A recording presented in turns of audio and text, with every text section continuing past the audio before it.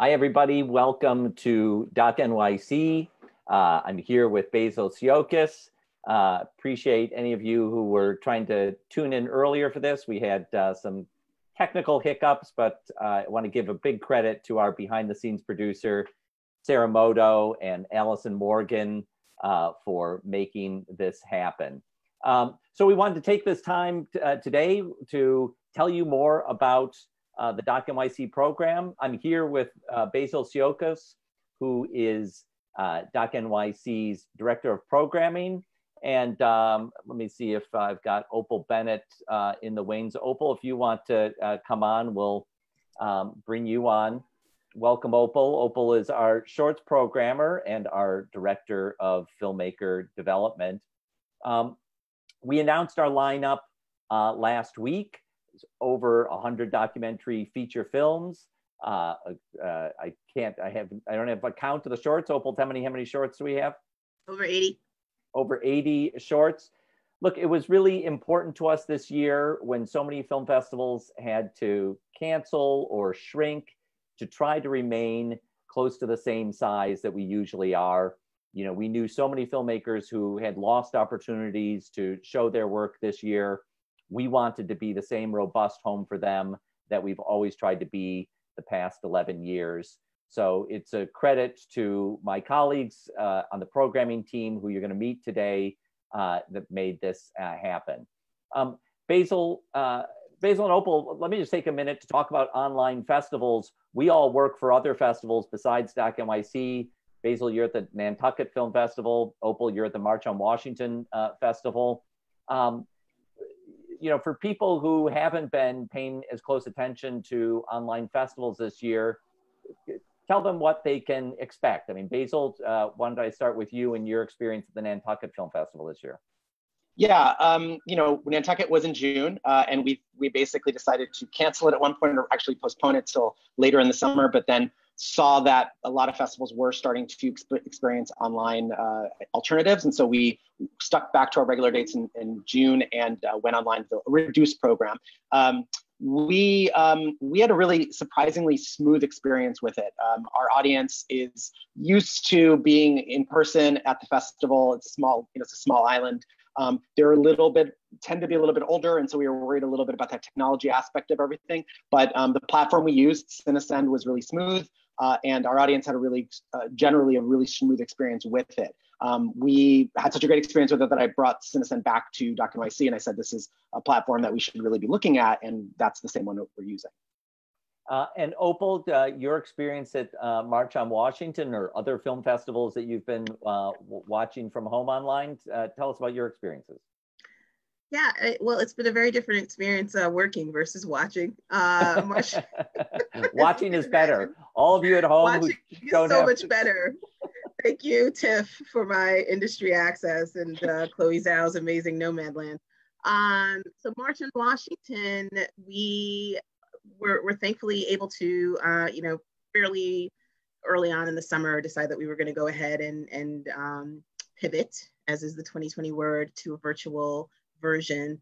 But it really opened up a lot of avenues for the festival. We had record engagement from our audiences, and the festival is more than just films. I think one of the sort of premier events that we had, in addition to the gala event that kicked off the festival, was the Baldwin-Buckley debate reimagined, which was a restaging of the 1965 debate between James Baldwin and William F. Buckley. And it was a really, really amazing event. And there was a post panel kind of breaking it down. We had a panel on Black Hollywood. We had the film that features Nichelle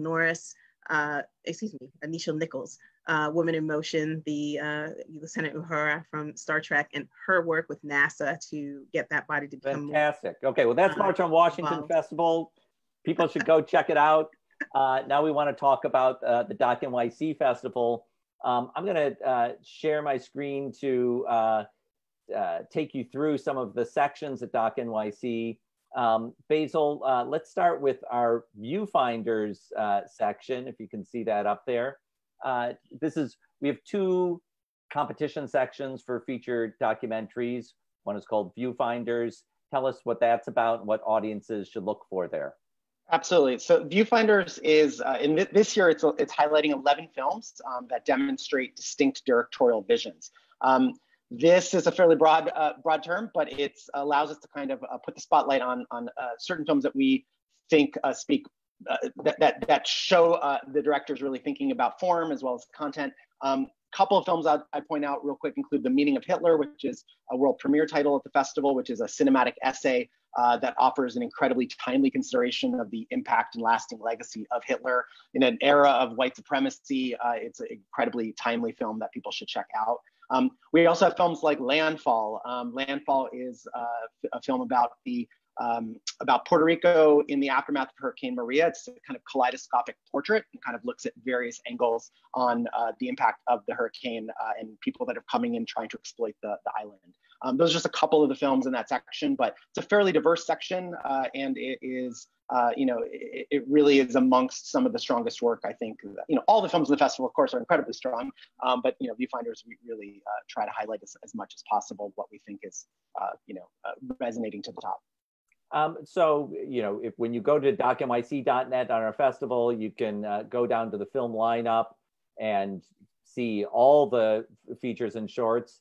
And if you go to our film section here, you can see how we've organized these 100+ feature films. We've put them into different sections. So our section Metropolis is our focus on New York stories. We are a New York-based festival, and we love to celebrate New York filmmakers and New York stories. Basil, tell us a little bit more about this section. Sure. This year we have 10 films, 10 features that are looking at New Yorkers or New York stories. A couple that I'll point out real quick include Dope is Death, which is a really fascinating film about New York City in the 1970s when the Black Panthers and the Young Lords decided to sort of join forces to bring an alternative treatment method for drug addiction that was plaguing the city. And that was acupuncture, which is a surprising story there. Tupac Shakur's stepfather also has a central role to play in that, so it's an even more interesting sort of layered backstory there. Another film you can see on our website, all these pages that have the little play button. That means you can watch a trailer from Dope is Death or some of these other titles that we're highlighting. And another one I'll point out is Wojnarowicz, which is focused on the artist David Wojnarowicz, who was one of the stars of the art world in the 1980s and early 90s. And it really captures through audio recordings and video recordings, really his passion and rage around the AIDS epidemic. He himself was a victim of that in the early 1990s, but really just brings to life this story. There really hasn't been a documentary about him before, and that's kind of surprising given his stature in the art world. So that's a really quintessential New York City artist and a very specific time in New York City's history in the 1980s. Okay, so that gives you a little sampling of our two competition sections. Basil, let's just explain a little bit more about some of the thematic sections that you created. I'm going to start with Sonic Cinema, which is a section we've had for many years at the festival, focusing on music documentaries. Tell us about some of the things here. Yeah, this is always a really popular section of the festival. When Thom founded it, I think he had music docs at midnight for the first couple of years, but it's been a perennial. I don't think we've had a year without it. In this case, we've got really a wide range of kinds of music, from SoundCloud rappers to the Pogues. In particular, I'll point out a couple titles, including In My Own Time, which is a portrait of Karen Dalton, who was a contemporary of Bob Dylan and big in the 1960s folk music scene. She had a tragic end, but this film really captures her story, her music in a beautiful way, and kind of, some people really know her work, others have never heard of her, and it's a beautiful film that kind of pays tribute to her. Another one that I'll point out is Elder's Corner, completely different part of the world. We're talking about Nigerian music, and it is a really lovely portrait of some of the stars of Nigerian music who in some cases don't even have recordings of their own films. And the director, who is a London-born Nigerian filmmaker based in New York actually now, he goes back and kind of re-records music with them. So it's really, really beautiful, lovely music, and look at a different part of the world that some people may not have experience with their music. Great. So I'm going to pause you there, Basil. I mean, one of the things I want to stress about this year's festival is that you can watch it anywhere in the United States online for our dates of November 11th to 19th. This is really special for us because for the past 10 years of our festival, the only way you could experience the festival was by being in New York City. And this is one of the silver linings of our pandemic, is that it has propelled us to go online and be available anywhere in the United States. So and at any time. And at any time. So that's another. For the insomniacs in the audience. That's right. So different online festivals have different ways of approaching it. Some online festivals are scheduled like regular festival, but our festival, we have so many films to sample. We didn't want to put limits on your ability to see them. So anytime over the 9 days of the festival, you can log in and watch these films. And when you press play on it, you'll have 48 hours to complete watching it, just like if you're getting something on iTunes. We do have passes available if you want to dive in and get an all-access pass. Right now, it's an early bird pricing for only $149 until the end of next week. There are also some ticket packages of 5 packs or 10 packs that allow you to get some discounts on what we're doing. So Opal, I'm gonna bring you back in a little bit when we talk about shorts, but right now I want to bring in our other features the features programming team of Ruth Samalo, Karen McMullen, Jesse Fairbanks, and Brandon Harrison. Here they are all joining me. Thank you all for being here. These are the people who spent their summers indoors or maybe on their back patios watching hundreds of films, and they're all veterans of our festival, and we're all really grateful to have them. So I've asked each of the programmers to pick 2 of their films that they are personal favorites. They don't want people to miss. So I'm going to go through one by one. Ruth, I'm going to start with you, and maybe you can just say a word about your background as a programmer. You work for other festivals, and so people kind of understand where you're coming from. Sure, thank you, Thom. So I'm a filmmaker as well, like you were in the day, and I think that's very informative in the way that we approach how much we want to support other filmmakers making their work. And I worked for many years for the Documenta Madrid Film Festival, which is a very large international festival in Spain. I work for the Impunity Human Rights Film Festival. I was the co-director. And I worked for many other festivals in different capacities. I also work for the Architecture and Design Film Festival here in New York. So yeah, my love for film, it's been like I think in progress for the last 25 years and in different capacities. So it's a pleasure to be able to support as many films as we are at Doc NYC. And Ruth is also been with Doc NYC from the very first year as a patron and as a it's helped us in various ways, and for the last several years has been a programmer. So Ruth, I've got up on screen here the film Lost in Face, which was one of the ones that you wanted to talk about. Tell the audience what they should look out for in Lost in Face, and you can see here the play button. It's people can watch a trailer to it if they go to our website.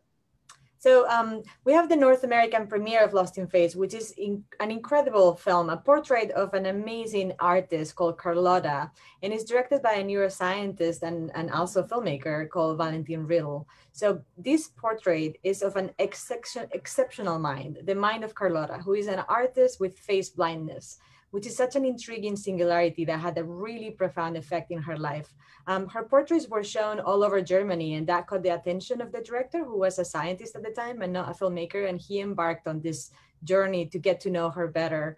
But Carlota is a very important character to me. Is one of those documentary subjects that will grab a hold on you for the rest of your life, like the Eddies in Grey Gardens, kind of like that level of, you know, of interesting character, because like she's been reinventing herself by doing jobs where she didn't have to interact with other people, like driving a truck, you know, being a cement mixer, a projectionist, a sailor, a horse groomer, and she was also a filmmaker. Everything because she needed to protect herself and her anxiety, not being able to recognize other people's faces. So this film employs outstanding animations, great cinematography, Bedoro gods, and it creates really magical moments for us to understand how this singular mind, but not deficient, you know, embraces her life and her artwork. So I will highly recommend it for everybody that loves art and that is a little bit nerdy and wants to learn a little bit more about how a beautiful brain works.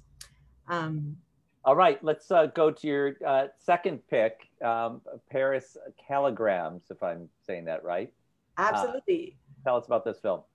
So Ulrike Oettinger, the director of Paris Calligrams, is one of the most prominent German avant-garde artists, and she's very well known for her paintings, her photographs, and her fictional movies. But this is a beautiful, very personal documentary that starts with an impossible premise. How can she, as a filmmaker, made a film from the perspective of a young artist when 50 years later, she's no longer that person? So she brings us to her memories of living in Paris as a young woman in her 20s during the 60s in a spontaneous, seemingly casually associative voiceover that combines autobiography, memoir, history, you know, poetry. And I think for us, like living under these pandemic times and stuck in our houses, just it provides us with a beautiful time capsule in the 1960s where we can feel like luxuriously traveling back in time to the literary cafes, the jazz clubs of the Latin quarters, you know, seeing interviews with amazing philosophers, artists, and anthropologists like my beloved Jean Rouge or Levi-Strauss. So I think it's an epic film, and it's really interesting to watch. So I would love for people to join us into admiring what it was, this incredible time in the moment of a very important artist. So I'll just say, you know, this film is playing in our Masters section where, there's my tag for Masters, where we, you know, collect filmmakers, you know, with a long body of work. So some of those other films in the Masters section this year include the recent Oscar winners, Julia Reichert and Stephen Bognar, with their film 9 to 5 of Movement. Errol Morris has his new film there. Sam Pollard with MLK FBI, Judith Helfand, and others. So Ruth, thank you very much. I'm going to move to Karen McMullen. Karen, let me ask you to start by talking a little bit about your background that you bring to programming. Oh, Karen, you're on mute. It's not a Zoom call until someone talks while they're on mute. So that was me. Hi, everyone. I'm Karen McMullen. I'm a features programmer here at Doc NYC, which I love doing. I'm also the director of programming for a small niche film festival called Tide. I screened for Sundance. I was the lead curator at New Voices in Black Cinema. And I'm recently going to work for Tribeca as a features programmer. So I got a lot of stuff to do. I started filmmaking as an editor. I worked as an editor for many years. So, and we all know how important editing is, especially to the documentary film world. So I have a special love for documentary filmmakers, double for the editors, and I'm really happy to be able to champion their work being a programmer. So I asked you to pick a couple films, and the one I have up on screen here is Through the Night. Tell us about this film. Yeah, Through the Night, really one of my favorites of the festival. Through the Night is part of our Viewfinder section, and it's by director Loida Limbal, a dynamite filmmaker. And it's about a 24-hour daycare center. That's right, 24 hours. There are essential workers who in this city and other cities that work around the clock, and they have to have somewhere to put their kids. So this place is in New Rochelle, and it's run by this husband and wife team, Nunu and Patrick, who are these really loving, selfless, tireless champions of working families. And so the film is at once a really beautiful portrait of these people and the love that they give to these children.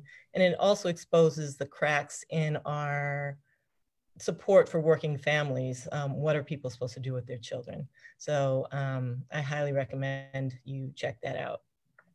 Okay, and then the second film that you suggest is Universe. This is one I still haven't seen myself, but I'm so intrigued by the description. So tell us about it. Yeah, Thom, you got to see this film. It's a really good one. Yeah. Okay. Universe is part of our Sonic Cinema section, and it's by directors Sam Osborne and Nick Capizzera. Sorry, Nick Capizzera. And it's in black and white, and it's a film about a trumpetist, a jazz trumpeter named Wallace Roney, who was Miles Davis's protege. And there was a lost jazz suite, this phenomenal work of art that was meant for Miles Davis's quartet to perform, but Davis passed away. So years later, the suite has been given to Roney to perform. And so the film is about him trying to assemble an orchestra to perform this very, very intricate piece. So like, I'm not a jazz fan, and I absolutely love this film. It is a great story. If you love jazz, you'll love it. If you don't love jazz, you'll love it. It's a beautiful story about an artist's journey, his commitment to excellence, and just trying to maintain the legacy and honor your mentors. Fantastic. And you can see on our page there, you can watch the trailer from that little play sign. Thank you, Karen. I'm going to bring on Jesse Fairbanks now. Jesse, you just got off working at the Hot Springs Documentary Festival, one of the many other festivals you work at. Tell us a little bit about the background that you bring to Doc NYC. Thanks so much, Thom. Hi, everyone. Jesse Fairbanks. Yes, as Thom mentioned, I just completed the Hot Springs Documentary Film Festival as the Director of Programming in its 29th year. It's the oldest running documentary film festival in the country. I also screened for Sundance like Karen, and I also programmed documentary features at Tribeca. And I'm delighted to be here as a features programmer at Doc NYC. I've been with Doc NYC in a couple of different positions for several years now. I've programmed at other places, including the Chicago International Film Festival, Nashville Film Festival. There's several more, but I've been programming for since 2013 and love what I do and love documentaries. So really excited to talk to everybody about two of the films that I'm spotlighting today. The first one is Jacinta, which is a feature directorial debut from director Jessica Earnshaw. And it is part of our Viewfinders section this year. Jacinta is a searing portrait of a young woman who is dealing with generations of abuse and trauma and addiction. The film includes her mother, Rosemary, and her daughter, Kaylin. So we end up looking at an entire family and the generational trauma that's been passed along.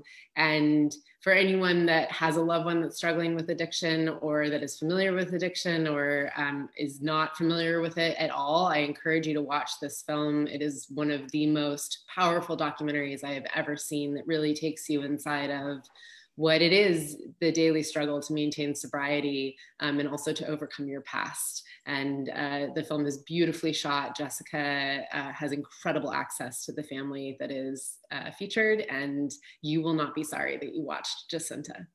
All right, and then the second film that you talked about, Once Upon a Time in Venezuela. This is a film that had its start at the Sundance Film Festival back in January. I also showed it at the Miami Film Festival, where I work in March. Jesse, what stands out to you about Once Upon a Time in Venezuela?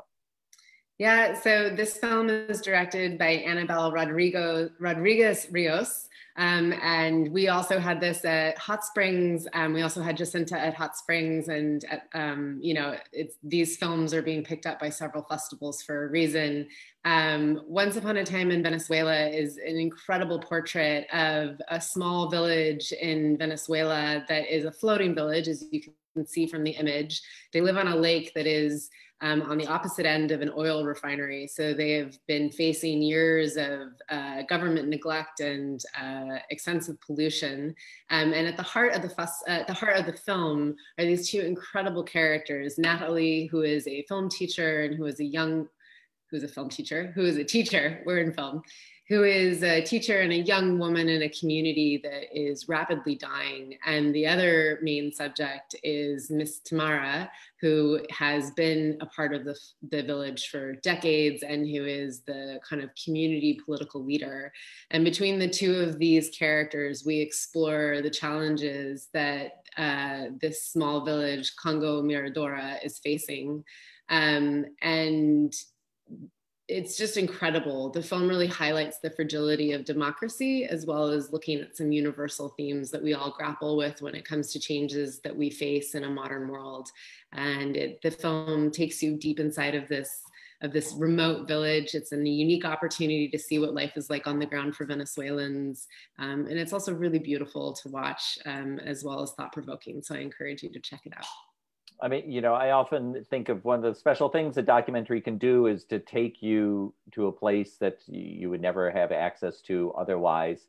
And this film does have a real sense of place, being on this, you know, floating village, such a evocative term. All right, thank you, Jesse. I want to bring up Brandon Harrison, our associate programmer for features, been with us for a few years now. Brandon, let me start by asking you to share some of your background that you bring to your job. Hey, good afternoon, everybody. Like everyone else, I program at a number of festivals. Had worked in film as a producer, filmmaker, and currently program featured docs at Brooklyn Film Festival. I've been there for a number of years now, going on 6 years. I've also had some stints here, obviously Doc NYC for a few years, but at Tribeca and screening for POV and IFP, a number of organizations like Judge and grant reviewer and all that. So I love documentary film, love good stories, and I love what we have here at the festival this year. So I asked you to pick a couple titles. The first one you picked out is A Cops and Robbers Story, which is having its world premiere in our Metropolis section. Tell us about this film. So, like as Thom is saying, it's a world premiere story, and I feel like both of my film selections are pretty poignant now because The Cops and Robbers Story, it follows, directed by, and spare me, Alinka Calagarino. It follows the life story of former NYPD detective Corey Pegues, and considering the title, it's a bit of a profile that explores a conundrum of an individual who has been involved on both sides of the law, and what's that mean for not only law enforcement, but how we perceive the way we interact in our world with the law enforcement, and what does it mean to have criminal justice enforced in our society, and by whom. It's a great story, and it shows the personal struggle and influence in the way that we all live with law enforcement. So great film. It's also, I mean, I'll add, it's a very inventively made film because Linka, the director, is using reenactments to capture the past in a very artful way.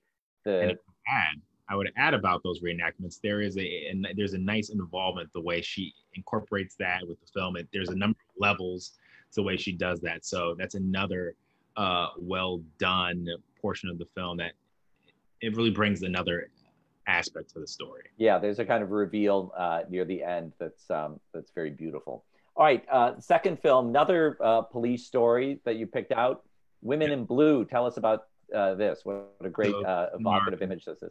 Yeah, this is in our American perspective section, which is pretty poignant considering everything that's going on in our culture and our country right now. So I felt it was important to look at not only how the police are we interact with the police in all of our lives, but how, once again, they are individuals and people. And there is a gender aspect to the story. So Women in Blue by Deirdre Fishel actually had access to the Minneapolis Police Department long before the tragedy involving George Floyd. And the film follows 3 women officers in this department upon the rise of their first female chief. So there's a lot of incidents and struggles that have happened in Minneapolis over the years. And this inside look shows not only the way that it influences the community, but how it influences the officers and the lives and their struggles as they're attempting to serve the community. But how can they do that in a system that has clear flaws and issues that everyone is struggling against? So it's a very powerful film, and it has a certain pathos with it now that we've had such a long-standing year involving criminal justice and social upheaval in our country. Well, I mean, it's extraordinary after the death of George Floyd, when we were all thinking about the Minneapolis Police Department and wave of news analysis, to have this film that really takes you inside that department that we were paying attention to. Amazing access. All right, Brandon, thank you very much. Now I'm going to bring back Basil. So Karen, Brandon, Jesse, like we can say goodbye to you, but thank you for all the work you've done, and thank you for these picks. Basil, I'm going to give you an opportunity to pick out 2 of your favorite films, personal favorites of the festival. Sure. Start with Moments Like This Never Last. Great title. Yeah, it's a fantastic film in our Metropolis competition. This is a film about Dash Snow, who was an artist who passed away in, I believe, 2007 or 9. It says it in the capsule, but I'm blanking at the moment. He was, he was a graffiti artist. He was taking photographs all over the place. Has a really fascinating backstory about his family that he basically disowned and that disowned him in a way. The film really captures a certain energy about this young scene of artists taking place in post 9/11 New York City. I was incredibly moved by his story and by the filmmaker Cheryl Dunn's access. She was a good friend of Dash's and was very much part of this scene. And so it has that lived in feel. Like you feel like she absolutely knew him, and you feel like you knew him too by the time you finish watching this film and kind of enter into this world. So really poignant film. I love it. It's really one of my favorites. Fantastic. Your second pick, television event. This is one of a few films that were meant to be starting their life at the Tribeca Film Festival. That was meant to happen just a couple months after COVID-19 shut down, and so Tribeca wasn't able to take place. And so there are several filmmakers who have been waiting for their opportunity to finally have their film connect with an audience. And this is one of those films we're really proud to be showing the delayed world premiere of television event. Basil, tell us what this is. Yeah, that's right. I'm so thrilled that Doc NYC is able to have this film in the lineup. This is about the very improbable story of the 1983 nuclear apocalypse made-for-TV movie, The Day After. I was 10 years old when this was broadcast, and I have vivid memories of it. I shouldn't have been watching it, I'm sure, but it left an indelible impression on me. And it really kind of reveals how a film like this, which doesn't take sides in terms of like a USSR versus USA kind of nuclear altercation, but it shows the very well researched consequences of what would happen if there was an active nuclear war. Keep in mind, this is at a time when Ronald Reagan was president and was talking about a winnable nuclear war. So the film really does go behind the scenes. That's the section it's in. It goes behind the scenes to reveal how this got made, how a major broadcast network agreed to do so, all of the crazy controversy behind it, and the dreams of the screenwriter and director to basically unseat Ronald Reagan through this film. So it's got so many layers to it, and it's really given the dark subject matter, it's still one of the funniest and most enjoyable films I think that we have in the lineup. I mean, from the minute I heard about this film, I was so curious about it because, like you, I definitely remember the day after. I remember talking about it the next day with people at school. For people who aren't as old as we are and don't know what we're talking about, it was really a singular television event, as the title is. All right, now I'm going to take my chance to tell you about a couple real standout films to me in the festival. The first one is A la Calle, that's playing in Viewfinders. This is also a world premiere. We told you earlier about the film Once Upon a Time in Venezuela. This is another film set in Venezuela. Very different story. Once Upon a Time in Venezuela is kind of looking at a small region. A la Calle is an epic made in the streets of Caracas over many years. If you remember the film The Square, about Egypt's spring awakening, or the film Winter on Fire that was nominated for Academy Award about Ukraine. This is a film kind of on that scale, following multiple characters, including some notable opposition politicians in Venezuela. So this is, we haven't had that many opportunities to get perspectives on what's been going on in Venezuela in the last few years, and this film really does that. It's this film, being a world premiere, it's represented by Endeavor Content. I think it's a film that a lot of buyers will be paying attention to at Doc NYC, and we hope that it will come out of this festival with some distribution. The second film I'm going to talk about is called No Ordinary Man. This film had its world premiere at the Toronto Film Festival in September.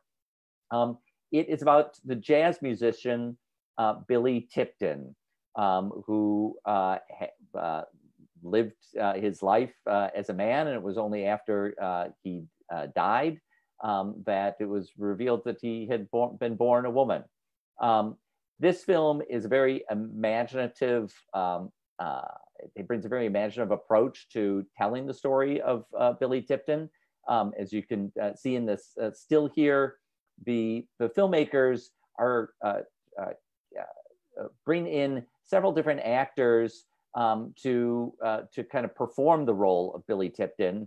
A lot of transgender actors who are trying to put themselves in to imagine what it was like living the life of Billy Tipton at a time when there was nowhere near the kind of awareness of transgender identity that there is today. So this is a really extraordinary film, No Ordinary Man. Now I'm going to turn to the shorts part of our section. Opal, we've got you, DeWitt Davis, who's one of our two associate programs for shorts. I'm going to bring you up. Opal, I'm going to start with you. First of all, can you kind of describe for us how the shorts section is organized? I'm going to go into our program here. Absolutely. So we've got 8 main programs this season. We usually have a bit more, but we wanted to make sure to, I guess, leave enough attention for the other section, which is our Doc NYCU shorts. It's our university showcase, and we have the most amount of schools involved this year that we've ever had in the 5 years we've been doing it since I've been here. All New York City area schools. And we're super glad to be able to give platform to, really outstanding student content. So there's the Doc NYCU section for student content, and then there's the regular shorts programs. Oop, we got a broken link here in our festival website. Just unclick the Doc NYCU. Yeah. Oh, yeah. Okay. See, all right.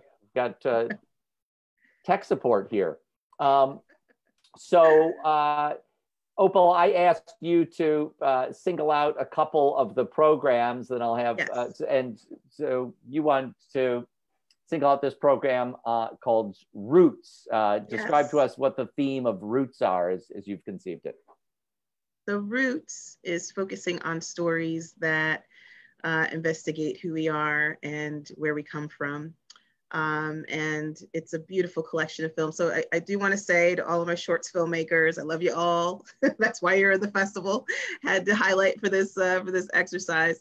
But this program stood out to me because there are a lot of really personal stories featured. I'm going to go through each one. Motherland by Ellen Evans is a really poignant look at Jamaican citizens these are folks who are part of the Windrush generation who had their UK immigration status stripped. And so it's kind of aligned with the fight that Dreamers are having right now in the United States, where England was the home that they'd always known, and then they find themselves returned to Jamaica with no legal recourse to go back to the home that they know. So, Opal, I'm going to pause you before you describe each and every one of these films. We'll put a link in, and so people can go explore these films. Mm-hmm. But you know, I do want to make time to for your other section and for Wit's picks, and I'm afraid that if we talk about each and every one of them, we'll get bogged down. That is fair enough. Well, I will go to the capstone film in this section, since it's particularly special in my estimation. Sing Me a Lullaby, which is a 14-year-long journey. We watched a film of a daughter's aiding her mother finding her long-lost grandmother. Her mother had been adopted and been separated from her grandmother since she was a child.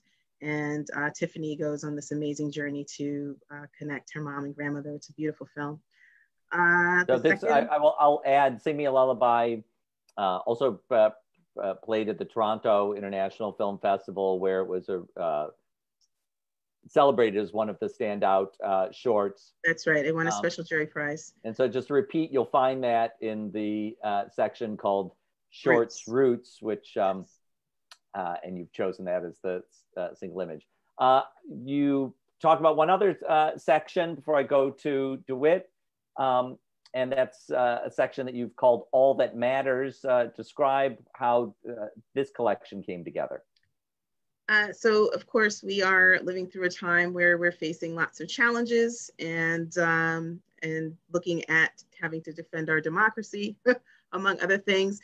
This is a collection of stories that are focused on different fights that its subjects are having around issues of politics and activism. There's voter suppression, there's high school shooting, there's undocumented fight for immigration rights. It's a collection of a lot of the issues that we hear about in the news right now through the lens of individuals who experience it. Some really beautiful work. Wonderful. And I'm going to bring on DeWitt Davis, one of your associate programmers, and the other associate programmer who could join us today is Sama Ali. That's right. Can you just talk about the team you have of that select the shorts? Yeah, absolutely. Well, Wit's been with me for I think 3 seasons now out of the 5 I've been doing this. And Sama had been a screener, and this is her 2nd season as an associate programmer. And it's been really great to, not be talking to myself about films that I might be grappling with their selection. They have beautiful taste, beautiful eyes. They bring a different perspective that, really helps inform the work. And I'm so grateful for their collaboration. Wonderful. Okay, so I'm going to bring on DeWitt Davis to talk about 2 sections, and he had specific films that he wanted to single out in these sections. Whit, besides having a great appetite and love for all things documentary, and especially shorts in the work he's been doing us for over the years, Whit also works as NYC's technical director in years when we're in theaters, and he holds that role at the Miami Film Festival, where I also work, and I brought him in that role at the Montclair Film Festival, another festival that I used to be the artistic director of. So he's someone who's been with us for a long time. Before being a colleague, he was a frequent goer to the program we do at the IFC Center. It used to be called Stranger Than Fiction. Now it's called Pure Nonfiction. Whit, it's been such a pleasure to have you with us for almost 15 years now, through all the things we've done. So tell us about this program, Shorts All Alone Together, and I think you had a specific title in here that you wanted to single out. Yeah, well, All Alone Together is about sort of individuals in finding themselves in their circumstances and their need for connections with each other. And there's some really great films in there. I think Perfectly Frank was really good, about a man that comes out in his late 50s. Another one is The Seeker, which is a portrait of an excommunicated Amish woodworker.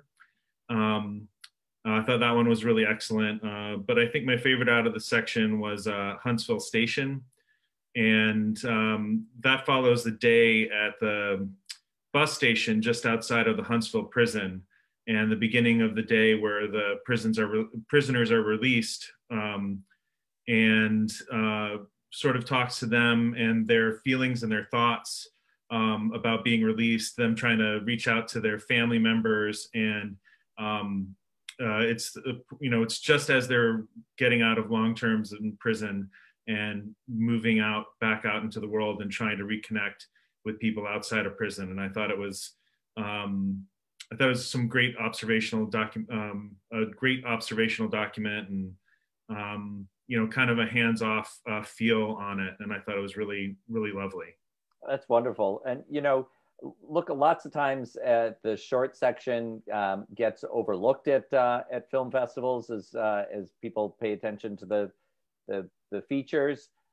This year, while we're all watching at home, I think it's a great opportunity to really explore the shorts. And sometimes a story like this told in 14 minutes can be just as powerful as a story told in 90 minutes.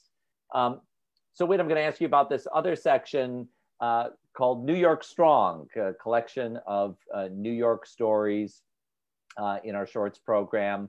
What can you tell us about these films? And I think you had a favorite in here to highlight. Yeah, I mean, New York Stories is stories from across New York, some of them with a gritty feel, and then sort of about the rebirth and, the movement of New York and New Yorkers across the city and the state. I thought Urban Growth is one that was quite excellent, showing the houses in the Navy Yard and the change of the city from where all these houses, I believe, got knocked down to build Wegmans and a shopping mall. But they've just been hidden out there in the Brooklyn Navy Yards for a long time.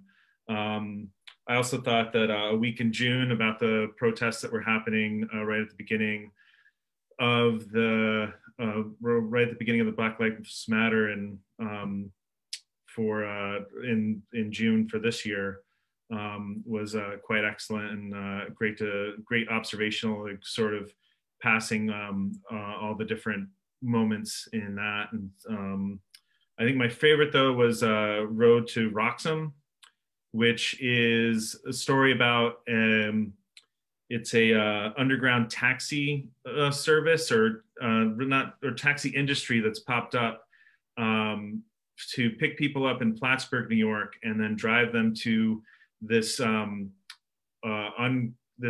non-border crossing into Canada. So if they cross over the border there, they're immediately arrested. There's not a border enforcement, there's just a police station. And it's the stories of the people that have joined that industry and also the people that they're taking there. So these are people who came to the US as asylum seekers, and now because of the current administration and its policies, are now sneaking out of the US again into Canada to make sure that they're safe and staying in North America and away from the troubles they had in their own countries. So many great stories to explore in the Shorts program. Opal and DeWitt, thank you very much for all the work you put in along with Sama Ali. We can let you go now, and Basil and I will wrap up this conversation. So thanks very much, Opal and DeWitt. Thank you. So I told you earlier about our tickets and passes, different ways to access the festival. I know that a online festival is, new to many of us. So if you have questions, we have an FAQ under our About section that will, answer how you get tickets, how you use a ticket pack if you want to see more than one film, how you stream. This year you can watch films on your computer. You can, if you have an Apple TV or Roku or other devices, you can download a Doc NYC app to watch there. And then next week, we invite you back to Facebook Live. Every day of the week, we're going to be having more conversations like this, visiting 10 different cities. We're going to start on Monday in Boston and Washington, D.C., Tuesdays, Philadelphia, Miami, Wednesday, my hometown, Detroit and Chicago, Thursday, going to Ohio, Cleveland and Dayton, and then to Columbia, Missouri, home of the True False Festival, and winding up on Friday in San Francisco, the Bay Area, and Los Angeles. At each of those stops, we'll be talking to filmmakers who have connections to those cities or whose films have connections to those cities. We'll also be talking to local film organizations like the Scribe Video Center in Philadelphia and the Black Star Film Festival in Philadelphia, or the Detroit Narrative Agency in Detroit, and so on.